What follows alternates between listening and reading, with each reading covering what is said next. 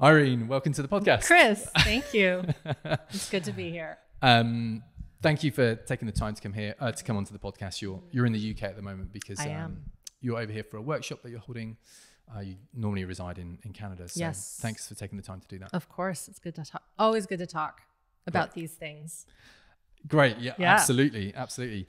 So before I get into asking you who you are and a little bit of your story, I thought it would maybe be a good idea to read part of an email that I sent to your team that would help to explain to people that are listening why we have you on the podcast or why I asked for you to come onto the podcast. The reason I came to Irene's work was as one of those students that has experimented with multiple different techniques, from Chinese medicine to Reiki to Vipassana to Vision Quest to plant medicines and ancestral healings, and a whole lot more over a 15-year period. Irene's work was the first modality that kept me in my body and allowed me to grow an awareness of what I was trying to deal with. With everything else, I was being catapulted out of my body and unable to make any sense of what was going on. Via Irene's work, I was able to establish a framework of what I was experiencing and why I was experiencing it. So to give that context, James, my partner in weMove, who's not here today, obviously, him and I have been on quite the journey, and individually I've been on a journey for about 15 years. As I alluded to there, trying many different healing modalities, I guess we'll call them. And it was only when I came across your work that I felt like I've put 15 years work into getting to your work. And it was only when I came to your work that I actually felt like, oh, this is what I've been looking for 15 years. And I didn't know that this is what I was looking for.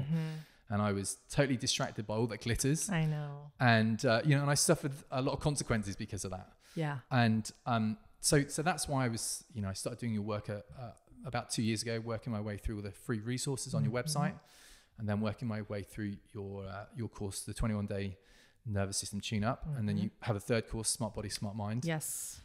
Which no doubt I'll get to at some point. And so it was only when I came across your work that I started to be able to really understand my lived experience. Yeah. Understand my past, understand why I was acting the way that I had acted, whether that was with good intent or not bad intent, but naive intent. And I was just, that alone, if that's all I would have taken from your work, that alone would have been, worth its weight in gold to me. So this is why I asked, I reached out to your team and asked if we could. Yeah, I'm glad you did. We could connect. So maybe we could just take a step back and I can ask who you are. Yes. And how you came to this work. Yeah. Well, I'll start by saying what you just said. You took 15 years to get here. I hear that all the time, and not just from folks who are young like yourself, but folks who are in their 60s, 70s, 80s, 50s. And so if I use that beginning, I got into this work because the things I had studied in university for bachelor's work in science, master's degree in science. I was a fitness trainer and applied human nutrition in my 20s and all that. And I even did very sophisticated mind-body work in my late 20s, which was amazing. And, we can go into the history of that. But even that wasn't the final piece. And I don't think there's ever a final piece. But I got into what I do now because I saw a lack in the methods that I was using in my private practice. So I'll speak about my history more recent, and then I'll go back if that makes sense. Yeah, absolutely. So I'm trained as something called a Feldenkrais practitioner. Most people have no idea what that is. But as a quick and dirty, it is a very sophisticated form of body-mind neuroplastic work that re-teaches the system how to move again, how to move with the skeletal system, how to find less effort in movement, very much like babies. I'm probably going to mention babies a lot in our talk because it's they're really the purest visual of how we're supposed to be. And then, of course, conditioning and culture just screws it up in many ways, especially in the West, right? The East, in some instances it's different, but not so much from what I'm seeing these days. So I studied the Feldenkrais work because my own body wasn't healing from a whole bunch of injuries from skiing and sport, so downhill skiing. So I got into the Feldenkrais work. It literally saved me. Started practicing, loved it, had great success with a lot of people, the way I had success with it. But then there was this sort of summer, it was the summer of 2008, and I had all these clients that weren't getting better with the Feldenkrais work, the way it got me better, and many of my other clients. And I thought, this is strange. What am I missing?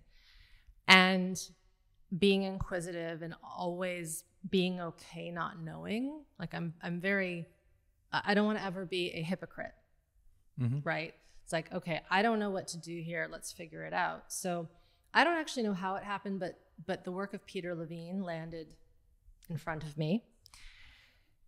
And I don't know if I read one of his books. I'm not sure what I did. Google was just kind of starting then, but something was like, this is it. This is what I need to do next. So I signed up for a somatic experiencing training in 2008, did that over 2 years. And for me, that was like what opened up my system to realize, oh my goodness, I'm missing an entire piece. What one could say I'm not missing. It's more like this is the next piece. So did that, went full steam ahead. Not that I stopped practicing Feldenkrais, but it just kind of went into the background. And did as many levels as I could with the training, with Peter, master classes, and then got into working at a deeper level. You wouldn't have been exposed to this yet in the 21 days, but working with early trauma, working with the somatic system in a very pre-verbal way, meaning that type of trauma that occurs developmentally in utero, when we aren't making connection with meaning and the world. Yeah. That was revolutionary because I now could see, oh, this is why in my Feldenkrais training in 2004 to 2007, there were people in that class, no matter how much they put in, no matter how much they tried, they just couldn't get into their bodies, or they would be overtaken with terror doing something so simple. And it just kind of, everything just fell, it's like a Tetris, everything just fell into place.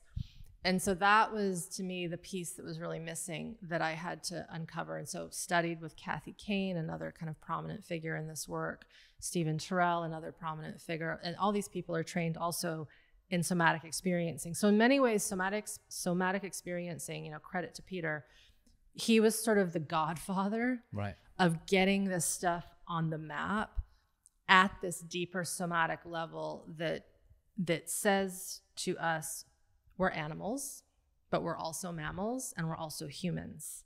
And that is a very confusing mix of things in a complex world where there is not just one way to be. Yeah. And by that, I mean, if you think about, I'll use the example here. There's a lot of sheep around us right now. We are in North Yorkshire. Yes. And there's some sheep in Canada, not as much, but there's sheep there, right? Yeah. I usually use a bear example, but I don't think you have any bears here. No, thank God.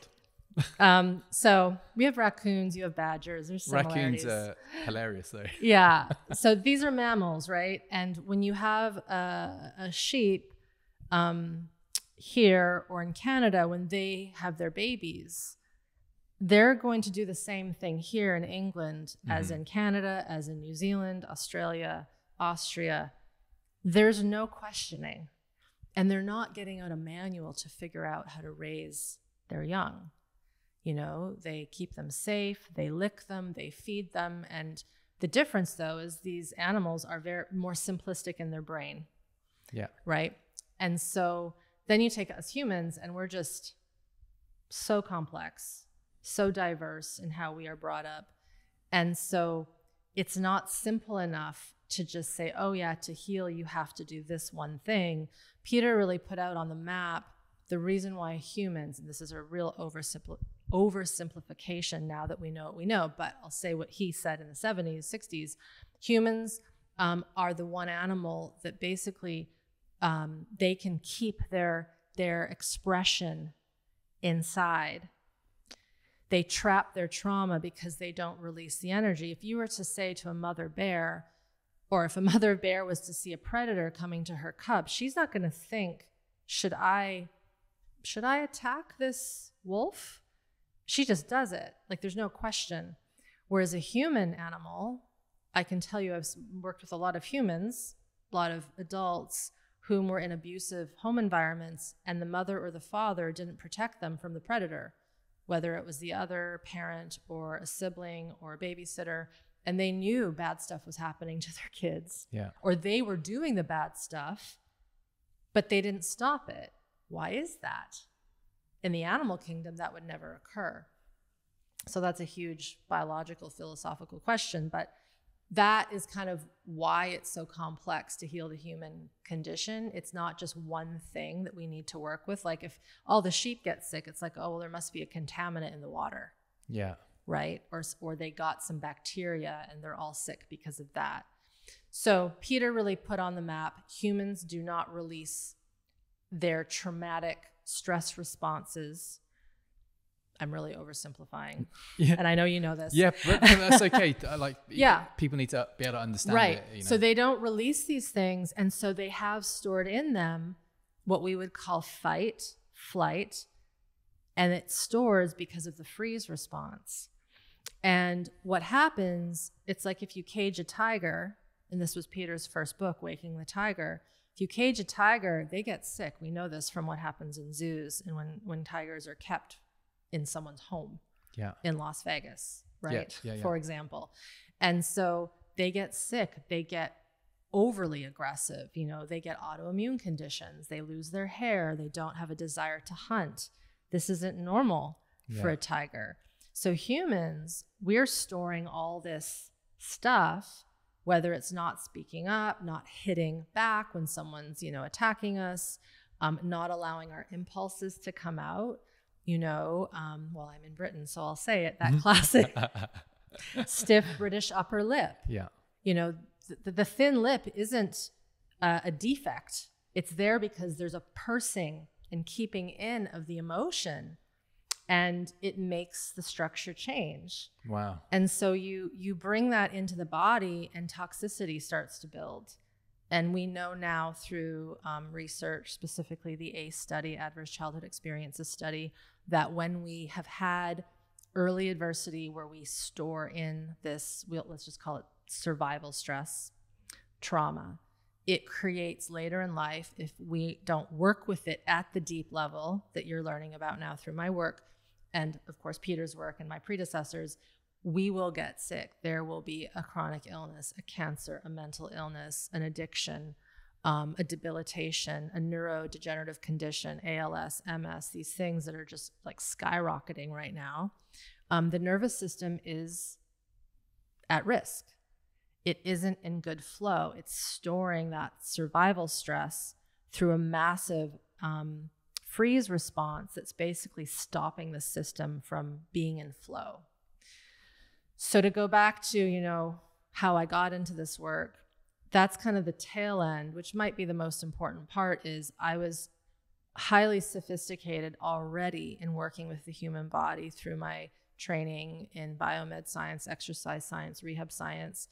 And I got into Feldenkrais because all of that wasn't helping my injuries improve.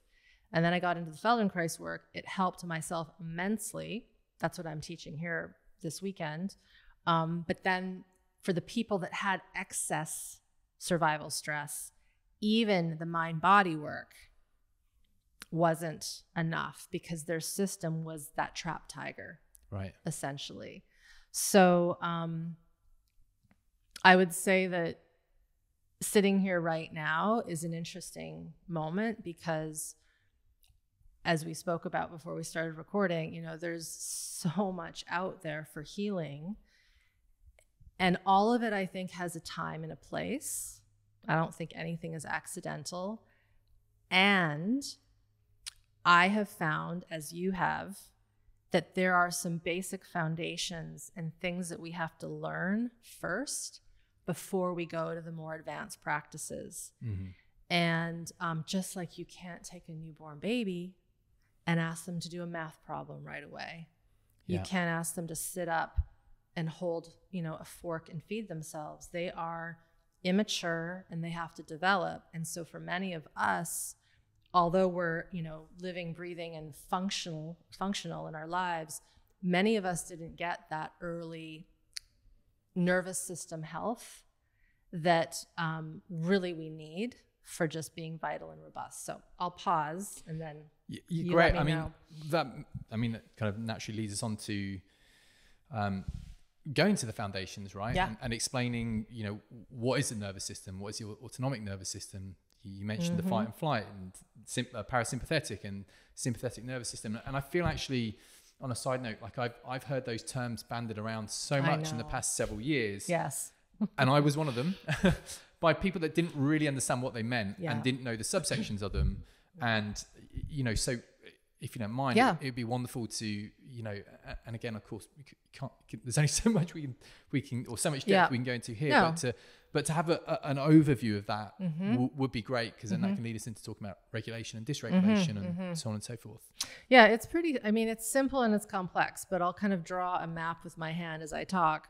The human has a nervous system, but we have many nervous systems. So, as I sit here and I put my hand to my skull, there's the brain, and then the brain comes out a spinal cord. That's the central nervous system in the center. And then there's the peripheral nervous system, just like peripheral vision. It lets you see out to the side.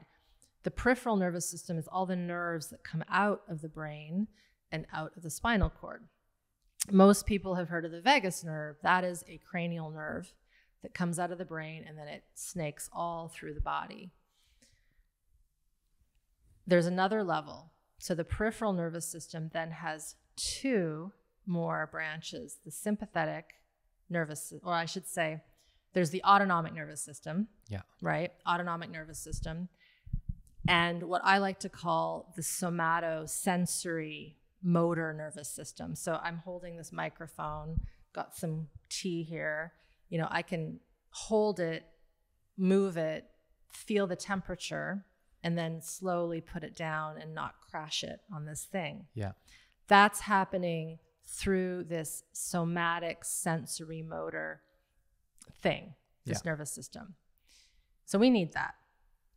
The autonomic nervous system is exactly as it says. It's automatic, it's automatic, it's autonomic. So if, I had this in my hand and I felt like it was going to fall because I misplaced it, I would probably have a reflex to try to catch it or something like that. That autonomic nervous system we need for survival. We need, you drop the knife when you're cutting vegetables at your kitchen counter, and what does your foot do? It naturally reflexes back to avoid getting hurt. So this autonomic nervous system is responsible for the fight, flight. And fight, flight isn't just dangerous, abusive car accidents. It's like the knife thing that I just mentioned. You're not going to die, but it's still a threat. Fight, flight would be run. Like, let's say the fire alarm went off while we were in here. Yeah. Please don't happen. We would probably stop the interview and do our version of fleeing to make sure everything's okay to preserve our safety. Flight in a more significant stance would be the classic impala in the savannah is being chased by a cheetah and it's fleeing. It's trying to get away. Let's just say that impala can't get away. And there's a great video on the internet about this. And I've seen it. It's amazing. And you would have seen it's incredible, it on my videos.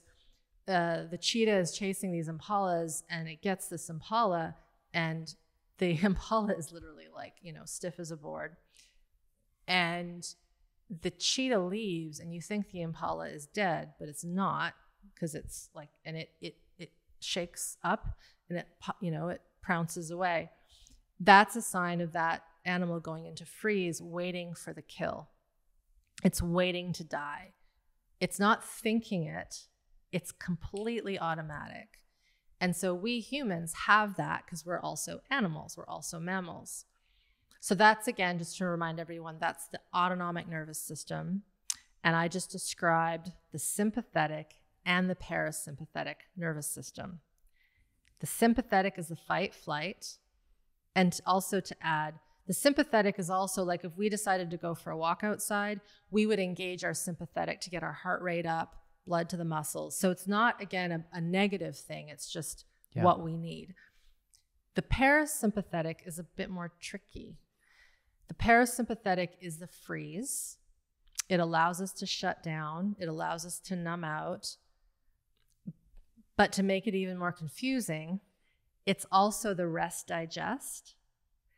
And it's also what allows me to see you and see that you're nodding and know that I'm making sense, I think, right? It's the social engagement part.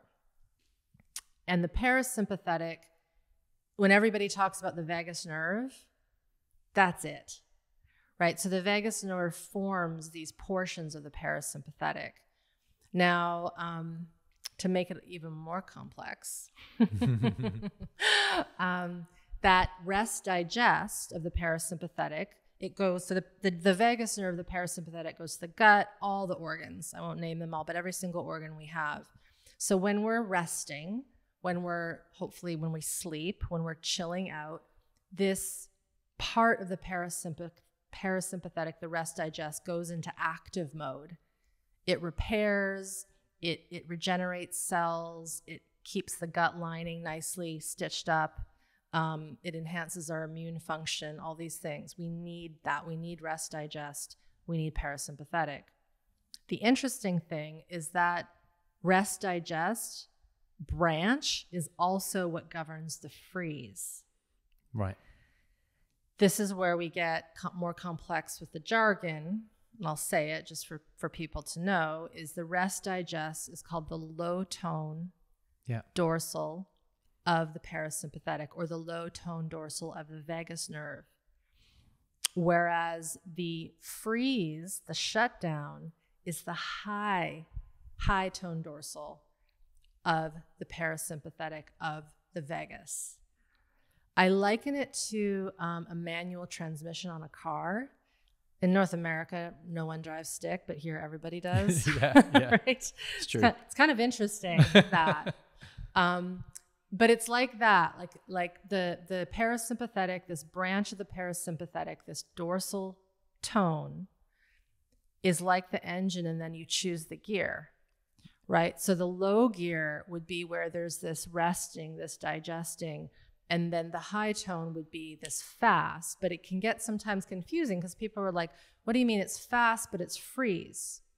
Well, if you've ever had a situation where you have to freeze, like that Impala, you don't gently go into it. You kind of are there. Yeah. Right? Now, that's an extreme of shock. But there's another situation in our world, which is, I call it functional freeze. This was coined, I think, by my teacher, Kathy Kane. And functional freeze is the ability to function highly in society. This was me, by the way. Right. Up until just a few years ago. You're in functional freeze. You can think your digestion is working, but the system is overriding the basic kind of needs underneath. I think if I hadn't gone out of functional freeze, eventually things would have started to go sideways. Right. But many people that, let's say, are high achievers, but they have like that insomnia, or they have a little bit of the gut problem, or they have a little bit of an autoimmune problem, but it's just not bad enough and they can keep pushing.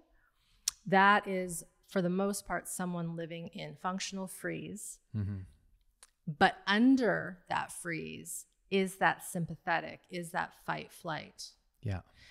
And so to go back, again, we've got the central nervous system, brain and spinal cord, peripheral nervous system comes out of those.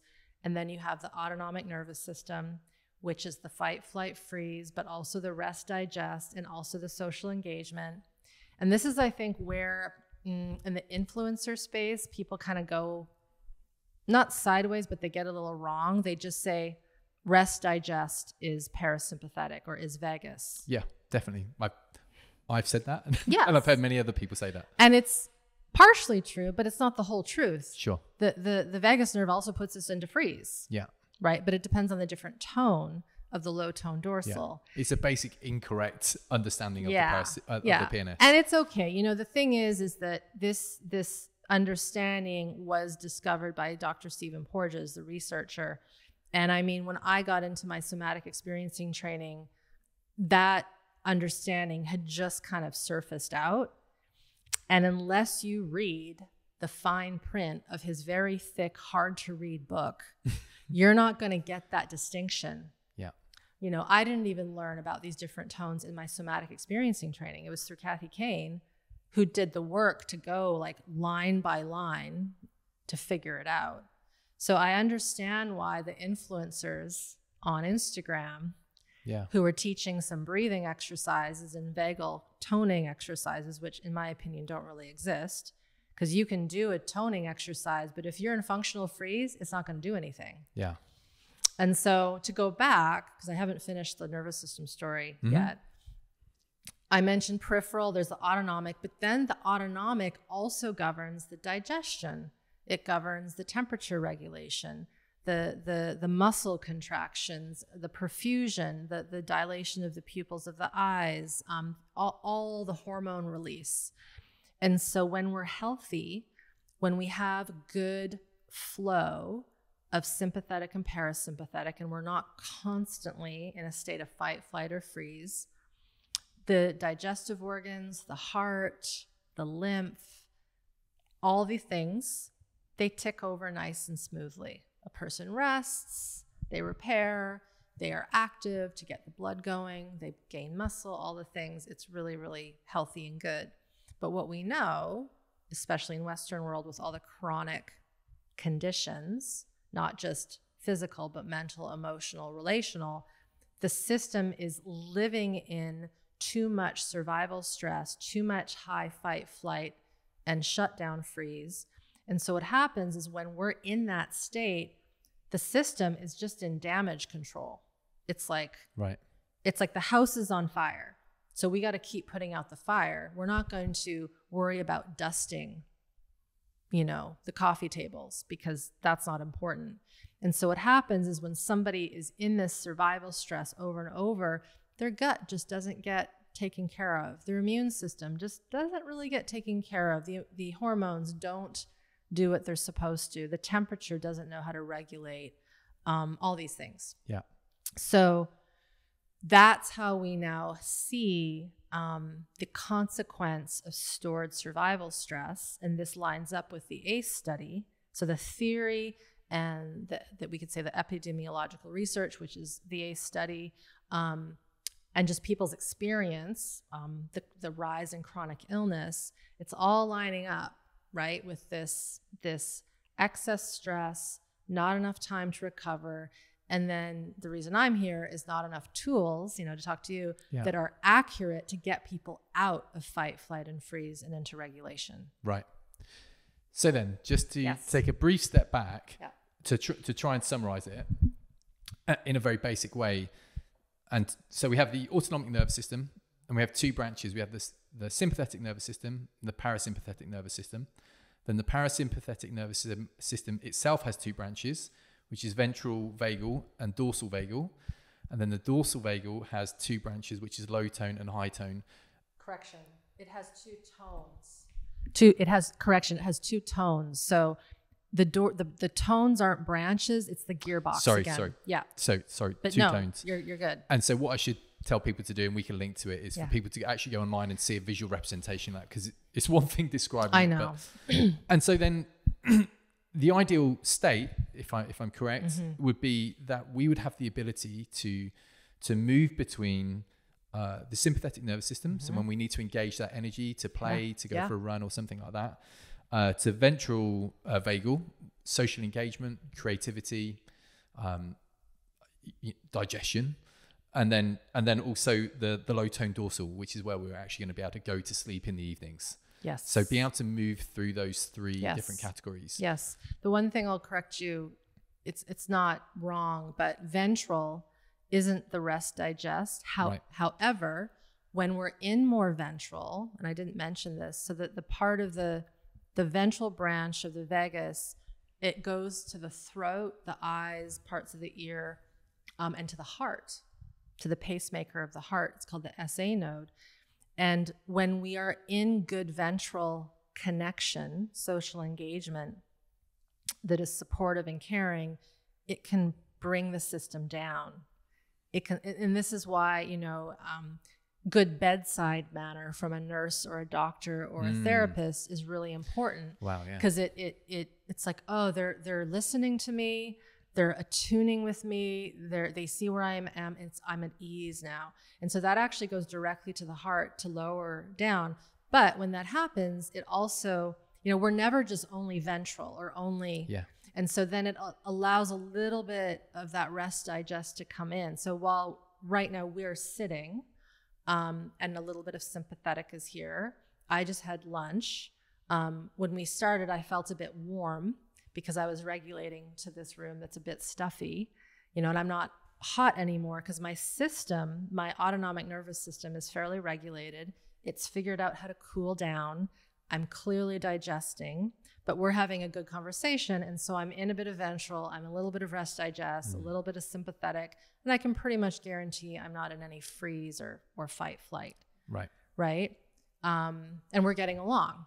Yeah. Right. And you get this. If there was a little difference to that, I might be a little more on edge and a little uneasy. So the interesting thing with this autonomic nervous system is for when it's really well oiled and well regulated, you can feel these little rises maybe in sympathetic, but then it comes down, right? There isn't this jarringness of it. It's, again, I go back to the car. It's like smooth transition rather than constantly grinding the clutch and popping and all that. It's just nice and smooth, even if things go really fast or go really low. And in your and in the course online, the way that's displayed is almost like a bell curve, where you can go up and down, up and down, up and down very smoothly. You got it. Yeah. So what then influences our ability, or am I correct in saying what influences the state that we're in is our ability to regulate or how dysregulated we are? Yes. And so what does that mean? and what are the causes of both, I suppose? Sure. Well, so what I'll do is I'll go back to infancy, because that's probably the best way to describe it. So when, to remind everybody of the sheep, little babies coming out. When humans come out, we are not fully regulated. If we're full term, our digestion works, like babies can poo and pee, and they eat. But they're not fully good at temperature regulation.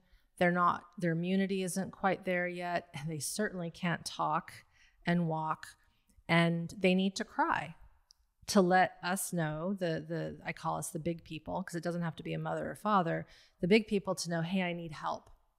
And so when that baby cries, it sends a signal to the big person, I need something. Now, the trick is that the big person has to interpret and attune, that's the key word, attune to that infant to know what it needs.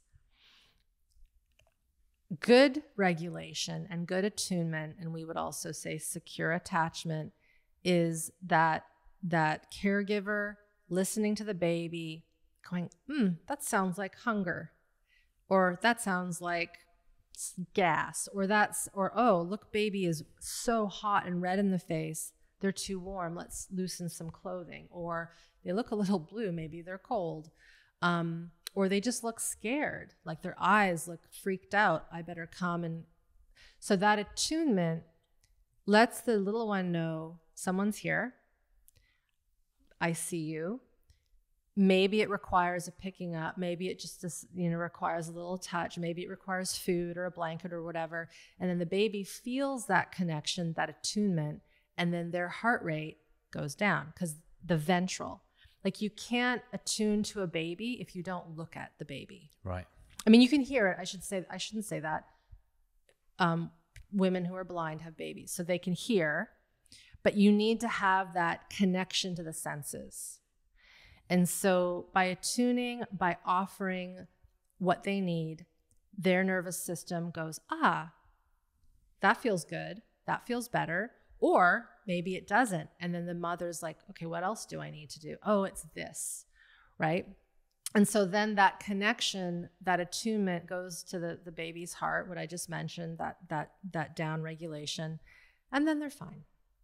And that has to happen over and over and over again for many years. The first sort of 3, some people say 5, but really it's the first 3 years.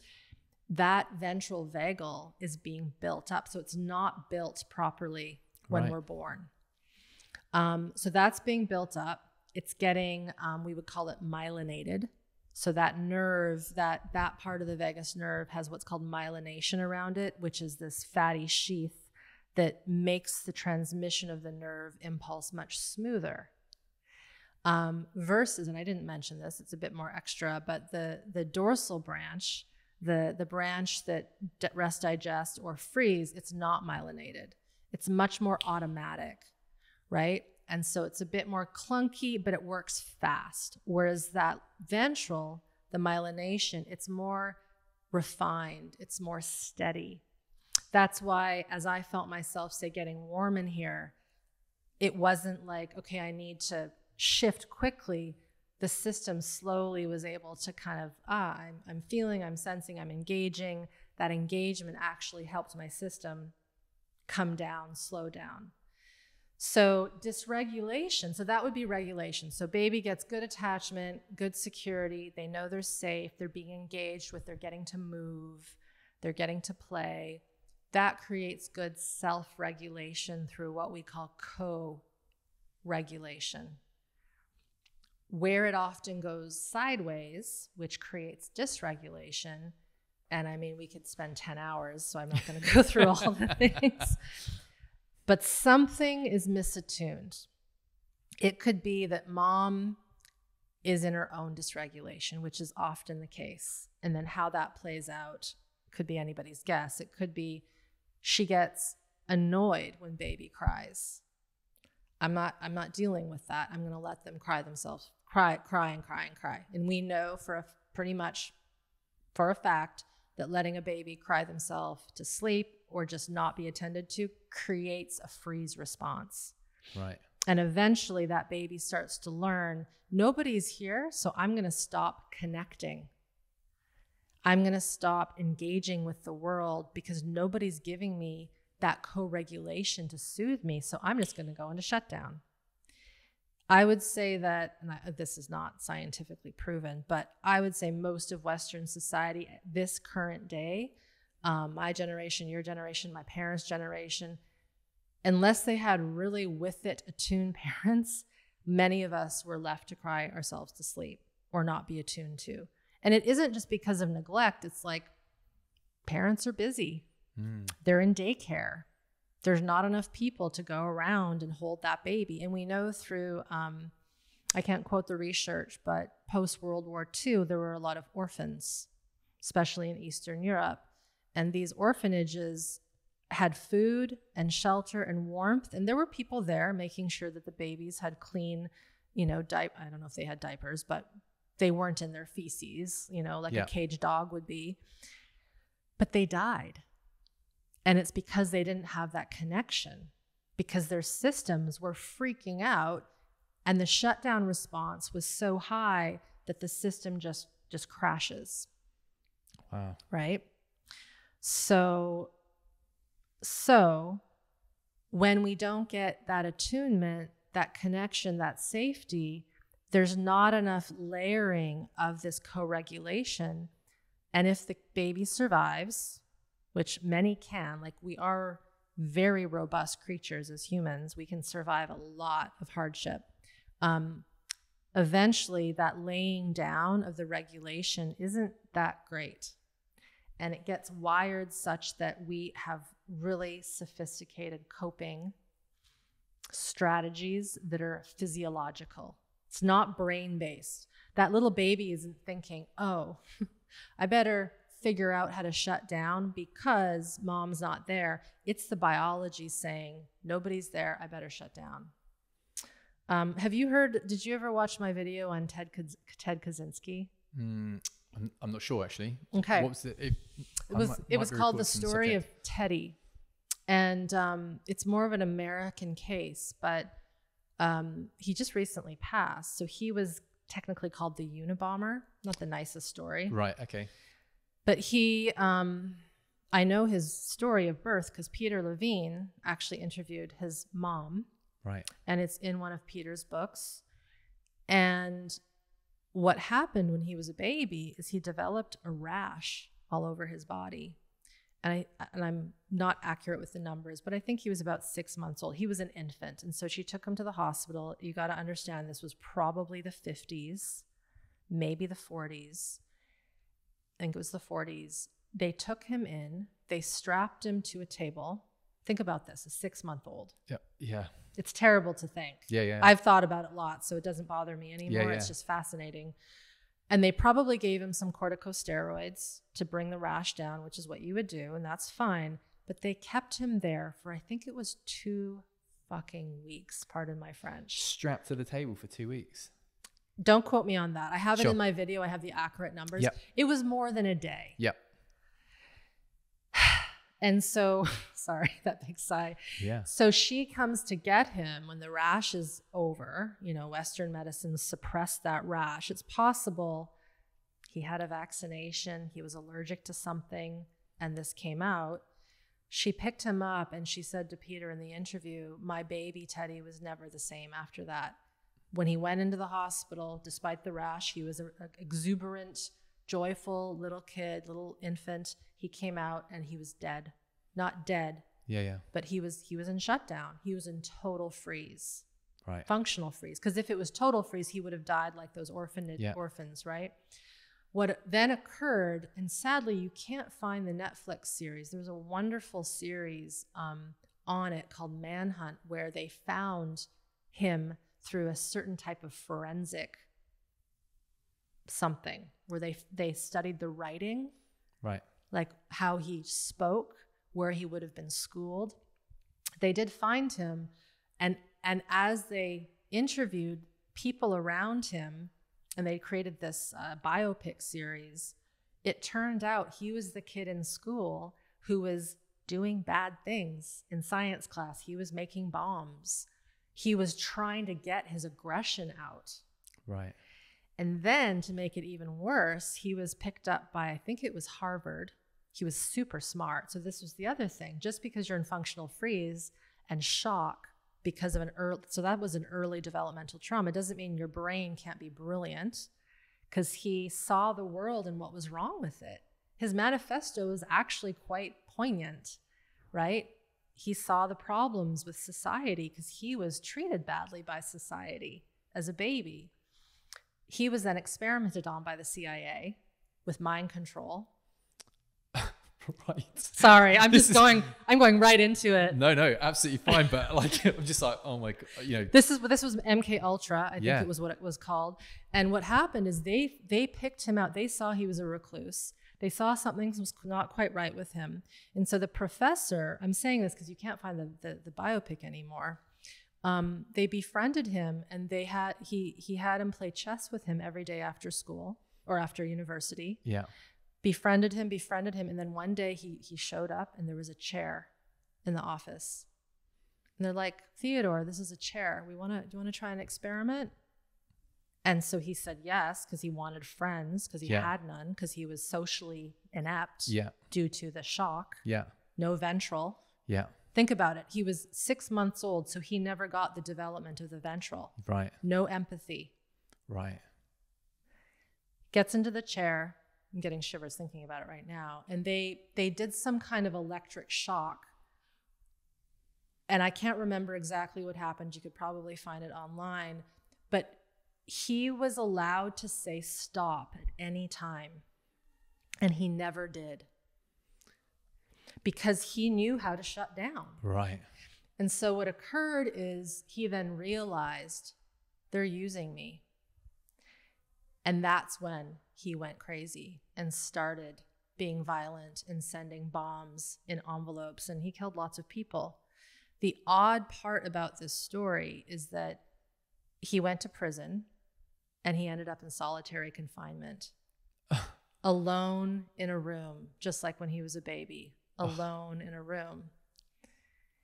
Gosh, this is what a terrible life. It's a terrible life. And it started because of his early trauma. And of course, it's a biopic, but in the biopic, they depict his brother, his brother's wife, the family. And I'm pretty sure that was accurate. The rest of the family were good people. And so it's not that they were treating him poorly. He had a terrible medical experience. I actually think a lot of the psychopathy and troubles, and I know this from working with people, a lot of their chronic illness, autoimmune, mental illness is due to horrific medical experiences. And it could be a routine thing. It doesn't have to be something like his thing. It could be being held down because you're getting stitches, or, you just don't like the doctor. You get a bad sense and no, you have to stay here. You have to have this happen. So that story, I call it the story of Teddy. It's on my YouTube channel. I have the accurate details. Right. It's one of the best stories, while tragic, to describe how early trauma, lack of growing the ventral, even though mom was probably attuning to him, because why would a mother want to talk to Peter Levine and explain this? Like she literally was she couldn't do anything about it. But it's a great story to show how you can trace these violent acts back to these things, and we will kind of perpetuate. It's like a self-fulfilling prophecy that he ended up in solitary. So that's one story to kind of showcase, I think, why, not to say that what he did was right, because it clearly wasn't, but to empathize with why that might be happening. Yeah. Because if you have good ventral vagal, good social, you are not going to harm anyone for good reason. Yeah. And a lot of people right now currently in the world are like, why do bad things happen? It's like, well, there could be lots of reasons, but one of the key reasons is lack of good self-regulation, attunement, and secure, safe attachment as infants and children. Right. And I'm not the only one that says that. My predecessors say it. We know that. Well, I mean, just kind of, you don't need to even understand the theory to see to see it make sense. Yeah. And then obviously to extrapolate from that, what's going on in the world, in all the different parts of the world, with various war zones and what that is going to unleash in the future. Yes. Because all those children are experiencing freeze. Something that they're all in freeze. They're in shock. Yeah. Yeah. And you see it, in the videos that you see. Yeah. You can see that those children are in that state. Yep. Yeah. So regulation versus dysregulation. Yes. So, and then what causes dysregulation? So early trauma is one thing, as described there. And then I've got two others listed here: shock trauma and chronic traumatic stress. Yeah. Those are kind of like, I kind of have those just to categorize. So we have early developmental trauma, shock trauma, which would be accidents, abuses. The interesting thing is that the shock and the early developmental, they kind of bleed into each other depending on when things happened. Because you could have a child who is 5 years old who has a car accident, they're in a car accident with their parents, but they're still developing. Yeah. But it's a shock. And maybe they get a broken bone, or they get a concussion. So I personally have never worked with someone that just comes in with one thing. Right. It tends to be a combination. And then you add on the chronic stress of living in domesticated society with conditions and culture and rules that do not allow our biological needs to be met. I think it'd be straightforward to say that even if you were lucky enough not to have experienced early or shock trauma, no one gets out of chronic stress. No. And I would even say, I'm sure there's some people, it's happening more now with more natural childbirthing practices happening, which is good to see. Yeah. But it's something called the medicalization of birth that really sort of started in the 40s and 50s, maybe a bit before. But that's when surgery became a big thing with delivering babies and not allowing, it became very white collar medicine, you know, and mothers were not allowed to hold their babies after they were born. They were whisked away. Yeah. It's like, how weird. Imagine a mother bear giving birth to her cub and you take that cub away. Yeah. She would not have that. She'd go crazy. Yeah. Yeah. And that little baby cub would be so scared. And so we do that with so many. I'm sure that happened to me. Like what's with that? Yeah. So even though mother might mean well and you come home and everything is good, that initial beginning, if it doesn't get that nice connection, like you've just been inside mom for 9 months and now you're on a metal tray. Yeah. With things going up your nose and you're being squeezed and poked and weighed and bundled up in this foreign piece of cloth that probably stinks of chemicals. It's in bright lights. Yeah. Yeah. That's a trauma. And it's early and we can't understand it. And so I like I said, I haven't met anybody that doesn't have some form of that. And of course, if you go into a healthy home life and most things are okay, then you'll probably be fine. But then you add on top of that the broken bone, the school that made you sit still for 6 hours a day, which was so many of us, no creativity, no play. I'm lucky that I was raised, without cell phones in the 70s and 80s. We had recess, we had physical education. It was different than it is now. So what we're seeing is just this sort of compounding. It's like compounding interest. Like it just keeps building and building because a lot of people are like, there were no problems with allergies and chronic stress and autoimmune diseases in teenagers. And it's true. And of course, there's toxins in our food and water, and that's a whole other story that's depressing. I understand that's because some are like, but Irene, there's also toxins. I get the toxins. Yeah. Right. Trust me. But that added stress that the younger generation are having, it's like they can't keep it in. They can't keep the freeze at bay. Yeah. Whereas my parents, at least, like you might get your chronic illness or cancer in your 70s. Yeah. Not your 30s. Yeah. Right. So there's like this uptick of things speeding up. And I think it's just all those things. And then to finish off but the other one that we didn't mention that is kind of within the early trauma and it's developmental trauma is in utero trauma. Right. So mom doesn't have to be beaten or being in a terrible war zone, which a lot of the studies have been with mothers that were post 9/11 or during World War II. And of course, we'll have a whole slew of other situations like that. But even if she's just working full time and she can't rest when her body says rest, she's not getting the nutrition because she's having to eat, at fast food places. And she's working up until the day she gives birth. And then she goes back to work, at least in America, very quickly.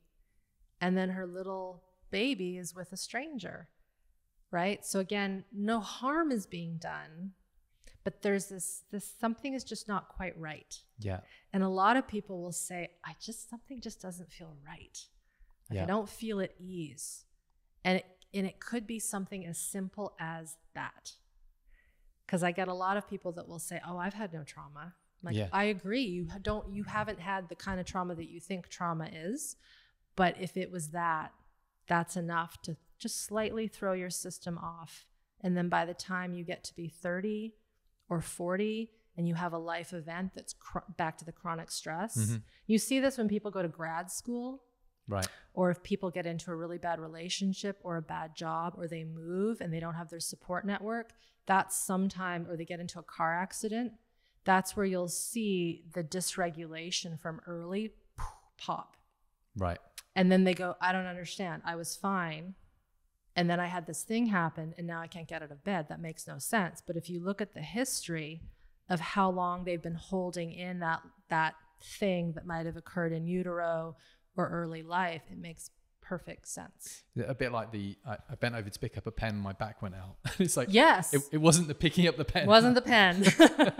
Well, it's that classic saying, it's the straw that broke the camel's back. Yes. Yeah. Right. Yeah. So to give that context, I thought I would put myself on the line, so to speak. As I alluded to at the beginning, or as I mentioned at the beginning, one of the absolute joys for me in doing the course or doing your work, your courses, was yes, having the somatic practices to work through every day, but having the theory to learn, and that giving me a framework to understand my life and my lived life up to this point. I'm like, oh, now I can understand why, I did this, or why my behaviors were like that, or, so on and so forth. And when I was working through this, what I was able to realize was that I basically have lived most of my life in a high alert flight state. Like I'm always rushing. I'm always ready to run. I walk into a building and I can tell you exactly where the exit is. My poor previous girlfriend lived with me for a period of time where my bags were packed. Like I was like, no, that's just storage. We don't have a drawer. It's storage. Like, no, my bag was packed. I was able to get out of the situation very, very quickly. I didn't recognize it like that, but that's now what I can see.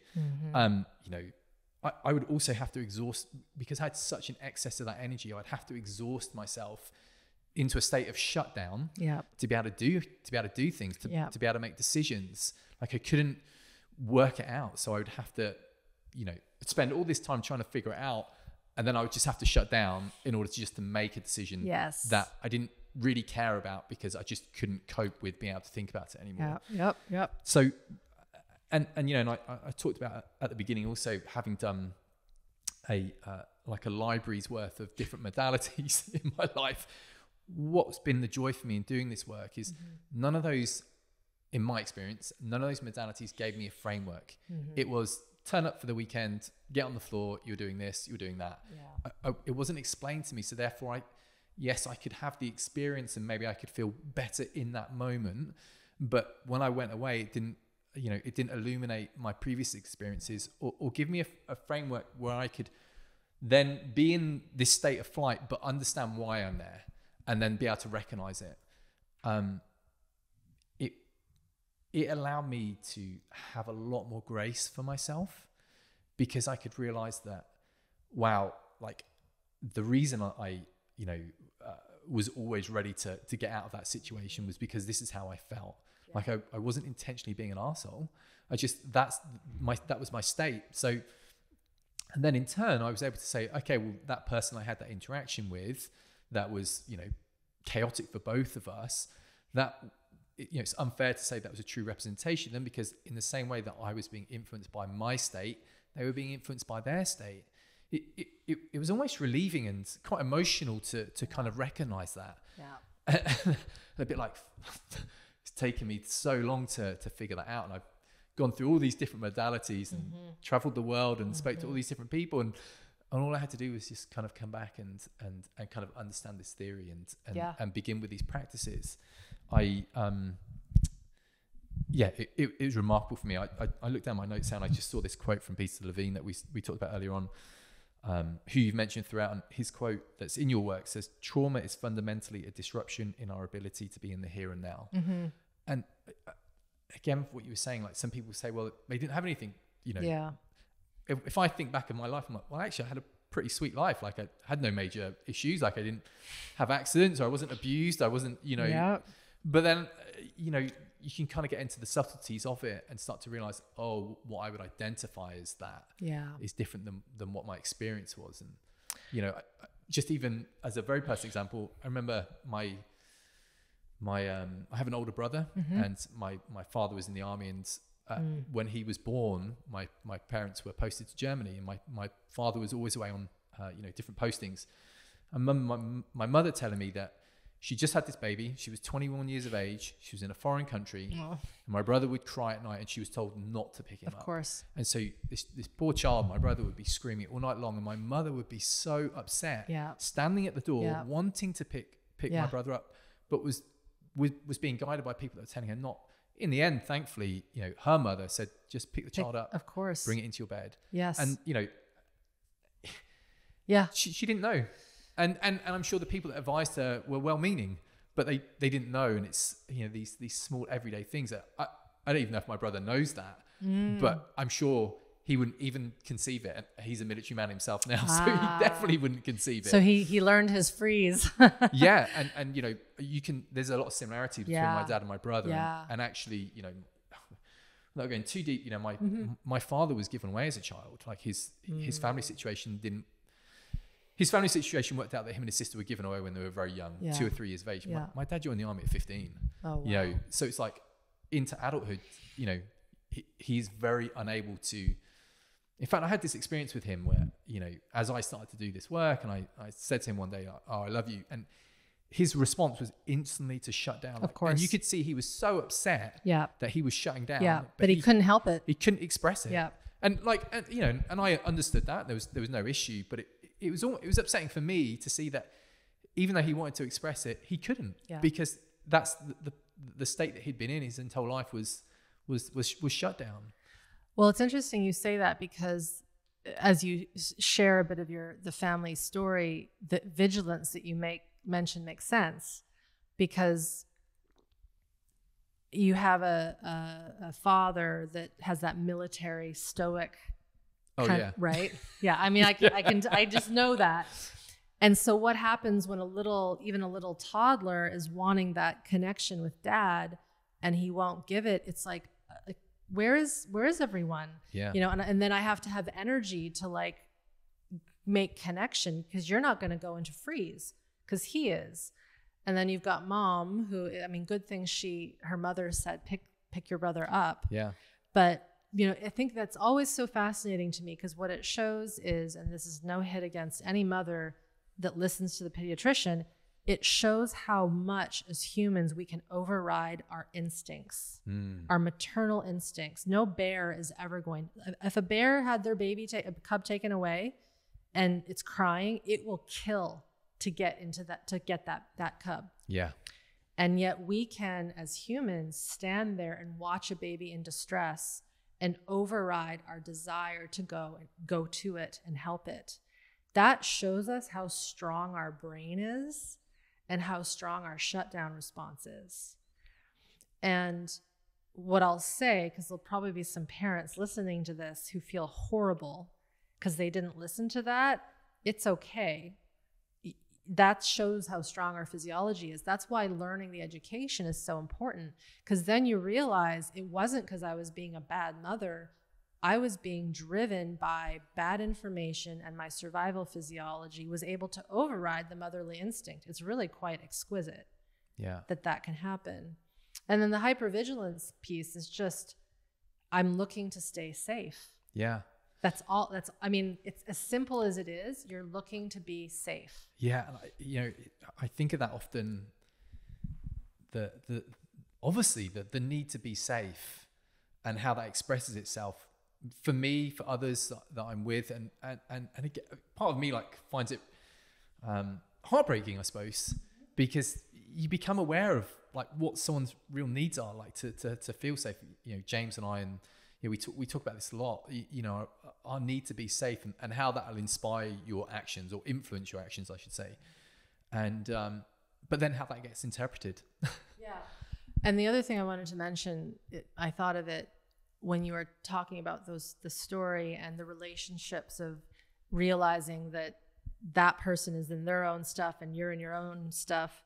This is why we have so many generations that keep repeating bad patterns, is if you're not aware that person isn't really trying to be difficult, they're just expressing their survival physiology in the way they know how. You just kind of, it's like you're rolling down a hill into an abyss because you're not stopping that cycle of stored trauma.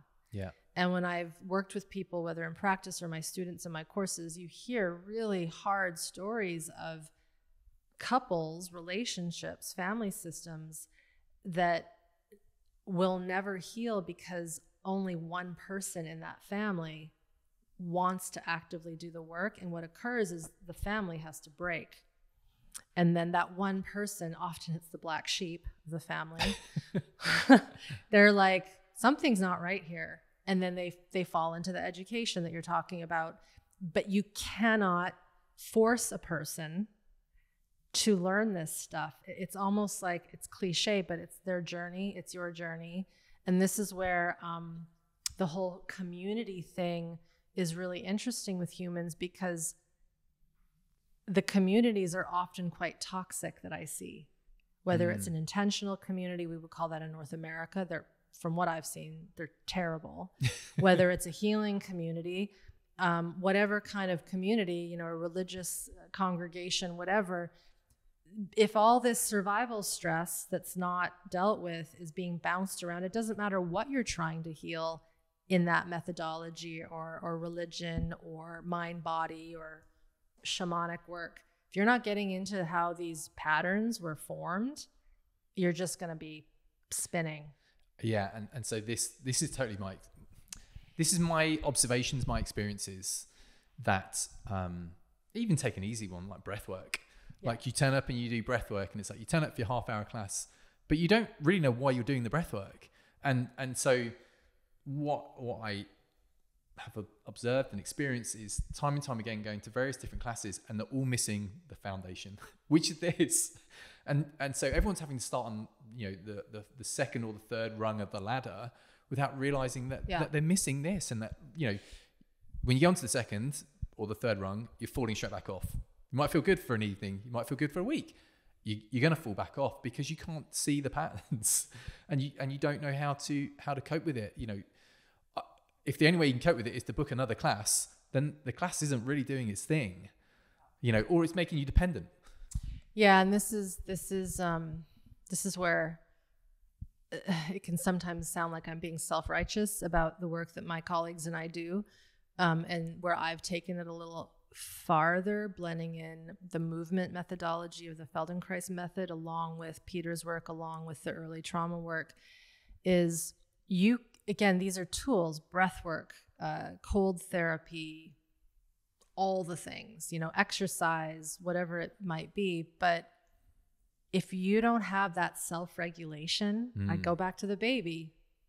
If you haven't built that self-regulation, you're just piling management strategies, coping strategies onto a dysregulated system. It's the classic example is you can't build a house without a solid foundation. Yeah. It might hang around for a while, but the moment there's wind, an earthquake, flood, it's just going to crumble to the floor, to the ground.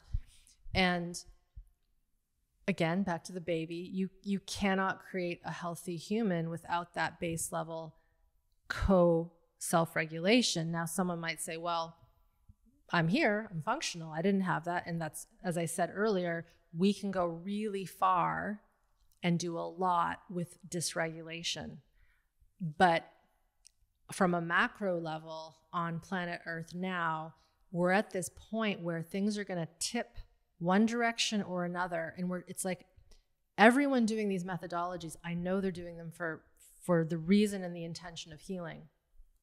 But it's like slightly veering off to the wrong path. Yeah.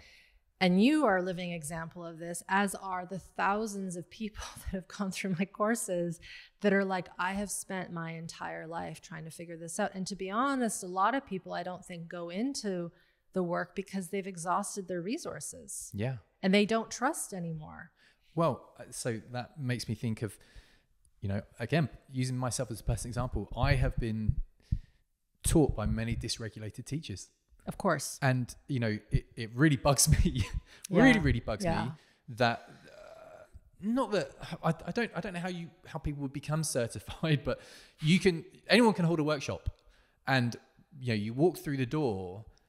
And so again, this is my experience. I've walked through many doors. Mm-hmm. I have not asked the teacher, so, what's the score with you? Yeah. I would like to know about you before I expose myself to whatever teaching that you're going to have. Mm-hmm. And fuck, I've been in some really scary situations because I haven't done that. I didn't even think to do it. Yeah. Why would you? Yeah. Like I've given my trust to someone. Yeah. I actually find it relatively hard to trust someone now. No, that's wrong. I shouldn't say that. I'm very wary. Yeah, you're skeptical. Yeah, exactly. My starting point healthy is to be skeptic. Yeah, exactly. To ask some serious questions. Well, here's the thing this is my philosophy on why this is happening. I'll give an example. So not that medicine is perfect, because it's not. Yeah. But there's some good things with medicine. You know, you can fix a broken leg, you can save a baby, burn victims. Yeah. You know, like there's some good stuff, right? Yeah. And to be a doctor, you have to go through certain hoops, obviously. Pre-med, med, you got to pass exams, you need to do residency, you need to basically kill yourself. And I don't agree with that. However, you have to harden yourself and prove that you can do that thing. There's no equivalent. Yes. In this other world we're talking about. It's a free-for-all. It's a free-for-all. And so what happens, you know, so then if we go back to medicine, when you learn, and I'm not saying that people don't make money from medical school, but there is some level of standardization where schools, you know, sure, you have to pay, and yes, students get into debt. I get that. But it's not an entrepreneurial enterprise. Yeah. I don't know if you see where I'm going here. Oh, yes, 100%. So what happens, and I know this because I still have to, you know, live my life, and I have a mortgage and things and needs and all that. I need to make money. My colleagues and teachers have to make money. But up until now, nobody has created whatever school it might be called, where there is subsidy, there's donorship, there's an ability for a student to get a loan. Because what's happening is the people that are able to afford to become the breathwork teacher, they have somehow managed to figure out how to do that. Whereas, so you're kind of getting a selection of a certain type of person doing these courses. And I've seen trainings where people get graduated, Chris, and they shouldn't be, but it's because the teacher needs the money to keep the business open. Medical school is not really considered a business. It's a school and a university. And so I hope for those listening, they listen and they see why this is sideways. And we have to find a way to get the teaching of this work, not just in me, like with what I do with my future students, but like it has to spread out. But it also means that people have to accept that there is a right way to start people off on this somatic trauma healing journey. And so far, because I know a lot of the people that have led the way, nobody wants to play. Nobody wants to collaborate, like real collaboration, the way medical schools used to collaborate, where you would edit a textbook. Like a medical textbook isn't one person writing it. Yeah. If you've ever looked at one, it's 50 editors writing different chapters. There's no equivalent of that book in my field.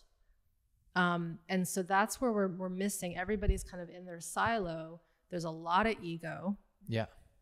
And it's entrepreneurial. And I get it, because I'm an entrepreneur too. People need to make money. You know, what comes to mind is the danger of charismatic leaders. Yes. The guru. You know, the guru. There you go. That's the perfect name for it. And the guru. And you know, how fucking dangerous that is. It is. And again, I've put myself in that situation, not as the guru I've just pointed out, but as the person, you know, following these people. Yeah. I guess the obvious examples are, you know, and they're just low fruit to Bikram. Yeah, Bikram or Osho or John Friend. Yeah. You know, these charismatic cult leaders, you know, Jim Jones and these people that are able to get people to do things because they're dysregulated and they're you know, so on and so forth. Yeah. Well, and it's also happening, I don't know this personally firsthand, but I've heard there are communities that are focused on plant medicine where the disciples are basically doing everything. Oh yeah, I've seen that. And I'm like, that's a freaking cult. That's not a healing situation. Yeah. And so yeah, it's kind. We're one of my friends would say, our colleagues, we're in the Wild West. Yeah, 100%. Just like medicine was the Wild West a while ago. Yeah. And by while, I mean thousands of years ago. And so the solution, I don't think is going to just happen in the next 10 years, but there needs to be a demand from the public that this improve. Yeah. Because right now it's just experimental. Mm-hmm. Right? It's all experimental. You can't study the work I do in the way that you would study, say, surgery. Yeah. It's not that simple. And so that's the other thing is there's a lot of people that want evidence-based somatic therapy. I'm like, yeah, it's not going to happen. You could try to study this with brain EEGs and seeing changes in blood, but the system is too clever. You know, go back to quantum physics. The moment you observe, everything changes. Yeah. And so, you know, there also has to be a different way in which we validate and qualify what should be given to someone, what shouldn't, and how you treat someone. Yeah. If that makes sense. Yeah, yeah. So then, we talked about dysregulation. You know, we talked about the different states and about dysregulation, and you mentioned about co-regulation. I'm sure someone's asking, how do I regulate? Right, right. So, you know, just to kind of ask the obvious question, you know, how to regulate the nervous system, you know, what does that look like? We talked about the ideal state being, we talked about the ideal state, including low tone dorsal, a tiny amount of sympathetic nervous system, and the ventral vagus. How do we get to the ideal state? Yeah. So we don't do it by thinking about those nerves. So, you know, so this is the interesting thing, that the education is important. And if anything, it's the first step, because when you start to do the practices that I'll talk about in a second, if the system doesn't respond in the way you've projected it might, you're going to think you're doing it wrong, you're crazy, or the teacher's terrible. Right? I've had students who are like, you don't know what you're doing because this happened when I did this. It's like, okay, fair enough. And I've done enough of this to know that actually this is the step to take, but you have to understand that there's not a linear path when you try this practice. And one day it might provide this result, and the next day that result, and the next day that result. Yeah. And if you don't have the education, you won't understand why it's all over the place. So the education is important because as humans, our brains need to make meaning out of what's happening. So that's the first kind of step towards regulation, is actually, I've been saying recently, you have to become a scholar of your physiology. Right. The second thing, and this is not in order of importance, would be learning how to follow your biological impulses. So back to the baby, when it's hot, mama hopefully takes off clothing. Cold, bundles it up. Hungry, eat. Not hungry, you can't force feed a baby, by the way. Like, whereas humans we can eat when we're not hungry. Yeah. Right? Gas. How many people do you know that say, excuse me, pardon me, I'm sorry? It's very bad in Britain. I'm sorry. Sorry. It's like, what are you sorry for? You didn't do anything wrong. It's like you're trying to get through in a line and someone says sorry. It's like, interesting. You know? I think that's a colonization thing, but that's another. It's like this mass apology for, you know. So if you think about animals again in the wild, when that cow is having a poop on the pasture, he or she isn't thinking, is anybody gonna hear this? They just let it out. Yeah. And what's interesting, if you've never, like, I was raised around dairy farms, so I know animals. My parents are both veterinarians. But if you've never been out in pastures and in the wild, and it's shocking if you see a cow just poop. Yeah. It's like, what? And pee. It's like, that's insane. Yeah. Right? But that's how babies are. Yeah. And so one of the things, as odd as it is, that we teach our students is listening to when you need to use the toilet. Are you holding in your bladder for 5 hours? Are you not having water when you're thirsty? Are you overeating? Are you not feeding yourself? Are you tired, but you're forcing to stay awake? Like, all these things, that starts to slowly shift the system into better autonomic nervous system health. And even just working on that, as simple as it is, for some people is revolutionary. Now, for some, that might not work because they don't even know how to sense. So then you go the next step, which is, okay, does that person need to go in or do they need to go out? Like, your viewers can't see this, but I'm looking at this beautiful, trees and leaves and wind. Many people, to go back to Peter's quote, have never considered there's a world out there. Yeah. Because they're so internal because the world was really dangerous growing up, whether that world was their parents, their school system, actual war, the accident that has them still in shock, Ted Kaczynski, God, the world was dangerous because they messed with him. Yeah. So orienting to the environment is important. But for some, this is how it gets tricky. That actually might be terrifying. And someone might be like, what? It's a beautiful vista. The clouds are moving. It's like, no, that's too much. Yeah. So then for some, it might be, can you feel your feet on the floor? Can you feel the chair? Can you feel the microphone? And then for some, that's wonderful. Like, whoa, there's a chair. I've never considered that. That shows us how disconnected somebody might be from their body, even though they've been living in the world forever. But some people, that might be too much. Yeah. And then this is where we it's like we go to the bottom levels of how early was this dysregulation? And for some people, the dysregulation was so young, in utero or past generations, that you have to then work with what I call the stress organs. So the kidneys, the adrenals, the gut, the brainstem. I won't go through all the lists because there's long. This is what's in Smart Body, Smart Mind. But the different levels of the physiology that contract or completely let down and stop working when there is a threat. And this is where the work gets almost boring.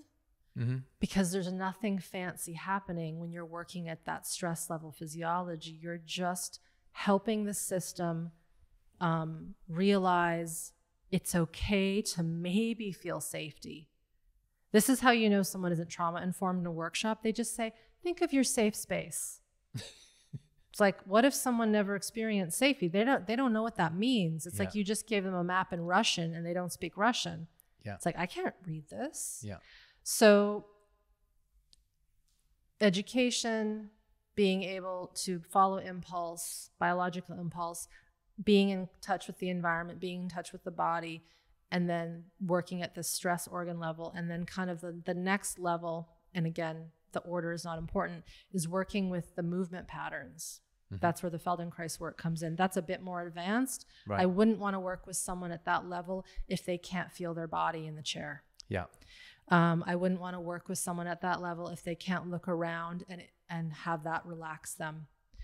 And interestingly enough, there was someone who wanted to come to this workshop and they were not happy with our FAQ section on the website that said, to join, it is strongly required that you can regulate and contain and feel emotions as they come up on your own without support.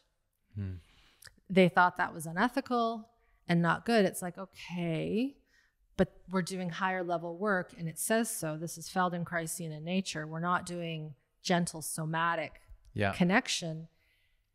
But the reason why they thought that was unethical is they knew someone who did a retreat in another country, which will remain nameless, where the leaders blew her up. Yeah. And nobody was there to pick up the pieces. And she was terrified. Mm-hmm. So of course that makes sense. But I'm asking, you got to come in with some base level regulation. But that showed me most people don't know what that means. Yeah. So to work with teaching an adult human how to self-regulate is very intricate, the same way it's intricate to raise a human from day 1 to age 5 or age 18. You need all these pieces in place. It can't just be one thing. And then the techniques, the management strategies might come in. You might ask someone, maybe some cold is good. Maybe a little learning how to breathe and feel how your lungs can expand is good, but don't do it without the context of how to listen to your body inside. Yeah. And this is where a lot of these practices are being seen as, oh, that's nervous system regulation work. Doing vagal toning is, no, it's not. Yeah. Regulation work is quite slow. It's very, very specific and detailed, but it's also very macro, right? Because eventually a regulated system doesn't need to do breath work, doesn't need to cold plunge. It doesn't need to meditate. Yeah. It's just able to live the way we're sitting here right now. And then the next level, if I go further, would be meditation. Yeah. But you don't want to meditate and do those higher level consciousness practices until you can stay tethered in the worst circumstance. Yeah, it makes me think that if you were going to stand on top of a mountain, you'd have had to have acquired the skills. Yes. All things aside about getting dropped off by a helicopter, you would have had to acquire the skills. You would die if you didn't. Right, to get to the top. So therefore, the barriers to entry are actually, okay, well, you've got to spend the years doing the foundational work. One of my, I'm pretty vocal, one of my big problems about the wellness industry is that there are no barriers to entry, and that you can turn up, and as long as you can pay the fee, you can get absolutely blasted. Yeah. And again, that's what I did. Yeah. And, it can be dangerous. Like I've had some really scary, dangerous situations, put myself into some epically dangerous situations. Oh yeah. People die at these retreats. Oh yeah. I heard of one just recently. Yeah, absolutely. Yeah. And then also, even if, you can come back seriously messed up. Yep. I know a number of practitioners who basically their business is dealing with people that come back psychosis that are more fucked up than when they went. Yep. So, so it's like you just be able to have those. And again, I think this comes to, well, I suppose this comes down to the leader, doesn't it? Like sort of setting out the boundaries, setting out the terms, so that when you turn up, like you already have trust in the teacher because they've already told you what it's going to be about, as opposed to I can pay my £50 and book my, my sound bath, tonight and do this. And then there's, who knows what goes on. Yeah. No, your mountaineering example is really good because I lived that world of being in the outdoors, doing that stuff. And you can't just be on the top of a hill with a pair of skis and know what to do. You will die. Yeah. And I think it seems extreme, but it isn't, because if you get the term we use is blown up, like you survive and now you're either in a psychosis or you can't sleep. We've had people email us who have not been able to sleep for a year after a breath work, after Vipassana, after an ayahuasca. And then because of the survival stress that person is in, and they're not going into the low tone dorsal of rest digest, they could get Crohn's. Yeah. And they could lose their gut, or they can get an autoimmune condition, or they can get cancer or they make a stupid decision because they are not centered and they're not healthy. And again, it's not to say, because some people are like, oh, you're blaming the plant medicine. It's like, I'm not blaming the plant. Yeah. If I were to put a blame, it's on the people who are being negligent. Yeah. But the thing is, Chris, they actually don't realize they're being negligent because they're probably in their own form of functional freeze and spiritual bypass. Yeah. And this is where I can't make a bet, but if I was a betting gal, I would say 99.7%. I'll give 2 points there.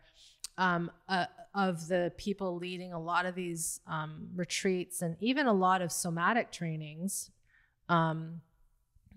are not regulated. Yeah. And it's unfortunate, but I've seen it in my own community. I've seen it in other communities. It's really quite fascinating. Yeah. Yeah. I mean, I would agree. You know. From my experience, I would you're agree. living proof. Yeah. And I'm glad you're okay, because some people never find that information and never get out of it. Yeah. And I will say, I am okay. But through the period of doing that, it influenced a lot of my behavior, and that behavior had consequences. Of course. And I'm still dealing with some of that, some of the consequences. Yeah. And, some of it's really quite upsetting, not just for me, but for the people that I interacted with. And so like I physically, I got away, so to speak, but certainly emotionally, like it created a lot of, mentally and emotionally created a lot of havoc for myself and for others. And, it's a hard one because everyone has to do their own journey, right? Which sounds really cliched. It's true. But I wouldn't wish it on anyone. No. And I think that's the other thing is it is tough because globally you see so many bad things happening, and there's this desire for collective healing. But no matter how many ways you look at it, the only way collective healing happens, or collective awareness, is at each individual level. Yeah. You can't force a person I'll repeat. You can't force a group to change collectively. Yeah. It's impossible for humans. Yeah. And that's where it seems like a massive task, but it's like, and no, to quote Peter again, he said once in a workshop, the only way the human species will find enlightenment is when each single person on this planet has a regulated nervous system. I mean, is there a better quote? I think that's a good one. So just to kind of talk about regulation then, again, just to kind of use my own experience of, so I've been doing your work for well, I did your course almost a year ago to the day, and before that I'd worked my way through the resource on the website. So I just thought maybe I could share what I've been experiencing. Definitely. So, and actually this is good timing because of an email you sent out this week. So actually I've started to become a lot more, well, to begin with, I started to experience a lot of surging energies, and I kind of dislike the term anxiety because it's such a people would call it anxiety. Yeah. So I started to experience a lot of tangibly experience anxiety. I'd be waking up in the night with energy coursing through my body. I would find it really overwhelming. And again, I was working my way through the theory and through the practices, the somatic practices, which to begin with were becoming aware of one's own bodily impulses, and so on and so forth. So that was interesting to me. But because I had the theory, I was wake up in the night with this anxiety. I was like, oh, that's okay.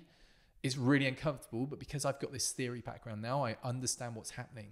So therefore, like, I can ride out this storm, even though it's uncomfortable, because I know, why this is happening. I started also to become a lot more aware of how dysregulated I was on a regular basis.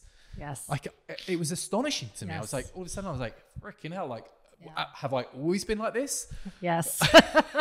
It's genuinely such a big surprise to me. I remember, a friend said to me, like, Chris, you're kind of like a highly anxious person. I was like, what are you talking about? Like, no, I'm not, like, would have defended my position on that. And anxiety means different things to different people. But certainly I was experiencing that. And so you sent an email out this week that kind of addressed that exact point. Yes. Maybe you want to talk to that. Gosh, I don't remember what it was. You tell me. So basically you said that it wasn't indication that things were getting worse. This was an indication that your healing. Are you going backwards? Yeah, Thank you. Your capacity was increasing.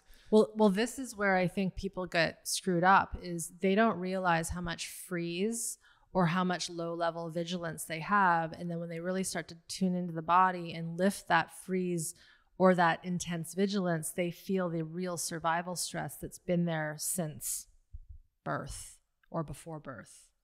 Right. And it can be scary and it can be intense because it can throw your life off. I'll be really honest. Yeah. Like it can feel like death. And I've experienced what we would call anxiety, but it's deep survival stress coming to the surface in ways that most people would go to the hospital and get medicated. So, I mean, not quite like that, but when I started to do this work, so I had December 2022 is when I worked my way through the course. And I was experiencing a lot of this over the Christmas period. And I had a job that was starting on the second, like a photography film job. And I remember thinking, like, holy shit, if I'm experiencing this all day, every day, this is going to be so intense. What happened for me was that I guess subconsciously I shut it down. Yeah. Like I was just, I wasn't my intention to, but as soon as that job shut, it basically overrode everything that I was experiencing and feeling and shut it down. And I understood what was happening. Part of me was relieved because I wasn't sure how we'd get through that month having that. And part of me was disappointed. Yeah. So I was like, I've only just started to feel this and now shut it down.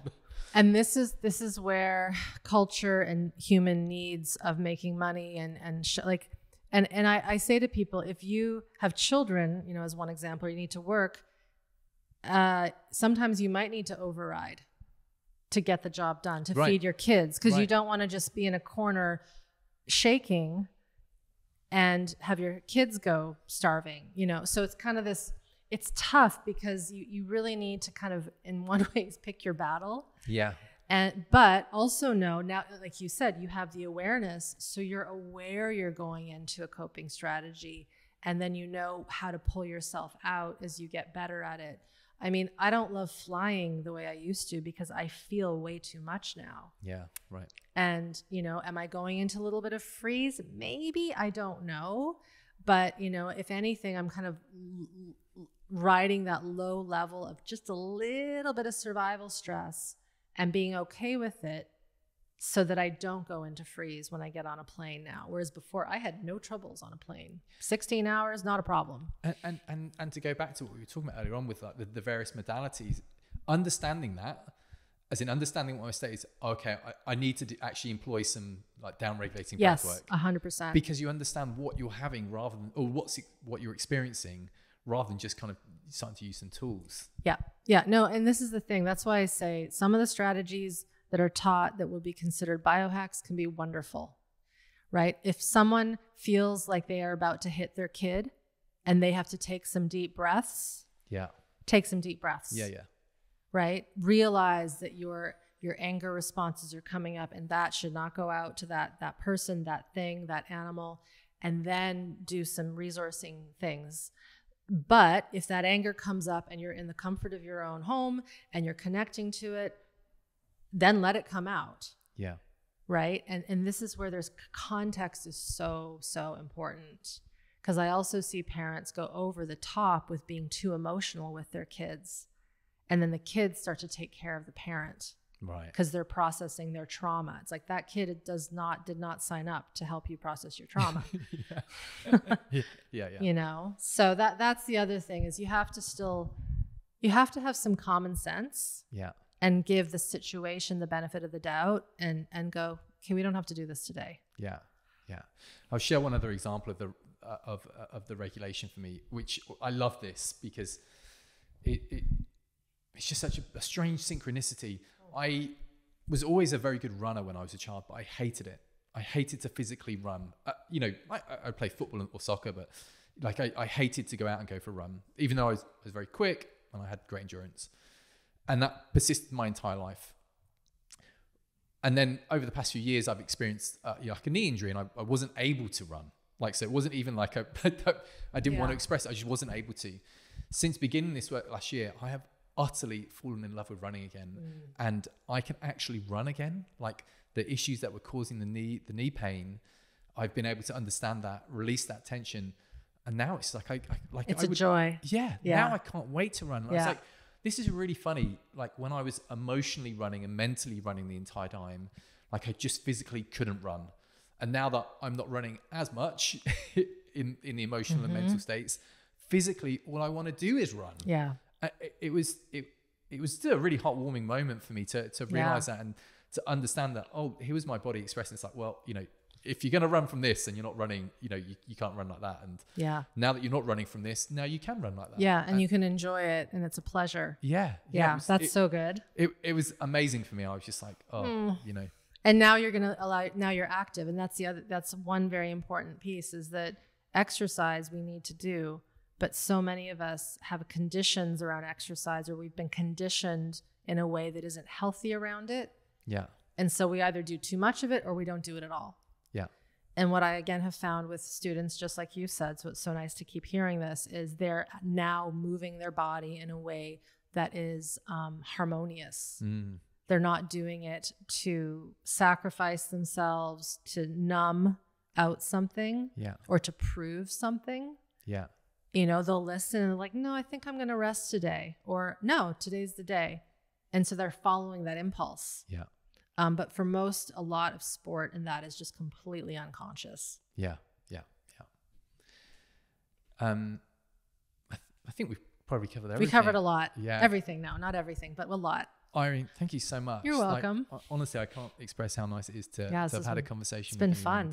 I don't think I've ever done a podcast in person, by the way. Oh, really? Wow. And we're in this like cool space to see. Yeah, no. Well, we used to do all of our podcasts. We started the podcast in 2018, so we did them all in person until obviously COVID. And then actually, I think both James and I both kind of started to lose a love for it because for me, it was about meeting someone. Exactly. It was about being in their presence and, you know, and reading.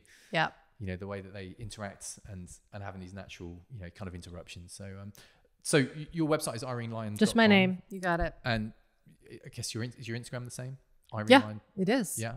Yeah. So I would highly recommend that. And you too. Yeah, it's all Irene Lyon. I think the only one that has an underscore is Twitter, but I don't do much over there. So. Right. Okay. And so there's so many, a tremendous amount of resources that are available for free. You're very active on your YouTube. So there's lots of videos, conversations with people that have done your work. Yeah, and lots of them. And just you talking to camera about this work. And then there's several free resources on your website. So there's a way for people to get involved if they don't have the resources to go up to the next level. Yeah. But even that, the 21-day nervous system is very cheap and that's the best very way accessible. That's the best way to start. I mean, do some of the free stuff, but it is important to have some practices that are a bit more expansive. Yeah. And if a person can invest in that, and I mean, I love that you've been doing it for a year. This is what a lot of people don't realize. It's not just something that you do and then you're like, oh, it did nothing. Yeah. All I'll say is trust me when I say it will do something. Pending how frozen a person is, they might have to do it a lot more to get out of that. And that's so normal. And the commitment, I think commitment too is a really important word here in terms of you don't just do it for one weekend and then you're sorted. It's like, no, this is it's lifestyle. Knowing how your body is feeling and what it's trying to tell you, that's a lifetime's work. It is. And not even work. That's no, it's life. just life. It's life. And I liken it to exercise and diet, which were my first areas of study. You don't just exercise for 21 days and then you stop. Yeah. Or you don't just eat well for 21, or at least I hope you don't, and then you stop. It is a constant commitment, repetitive. But the thing that is different with this work is when you do get that baseline regulation or close to it, you don't need to do the practices in the same way. Yeah. Because it's just wired into the system. Yeah. So that's the difference between eating well. You can't just wire in eating well. You have to do it. Yeah. Whereas this, once you put enough work, and by enough, sometimes, like, I'll be honest, it's like minimum 2 years. Most people, it's 5 to 6, 7 years. Yeah. And that might seem like, what? But again, if you didn't get that baseline regulation, it's like you're going back to what didn't happen in those first 5 years of life. Yeah. Right. Okay. Right. Makes perfect sense. Yep. And again, I would encourage people who aren't sure about that. It's like it's life. Yeah. those 6 years are happening anyway. Yeah. Hopefully they are, and you will. The person who embarks on this, they'll know, because, and again, I hear this over and over again. People will say, "I don't know how I've lived this long without this work." Yeah. And that kind of says it all, but you have to dive into it long enough to understand what that means. Yeah. Yeah. A wonderful way to finish. Thank you so much, Irene. You're welcome. Thank you.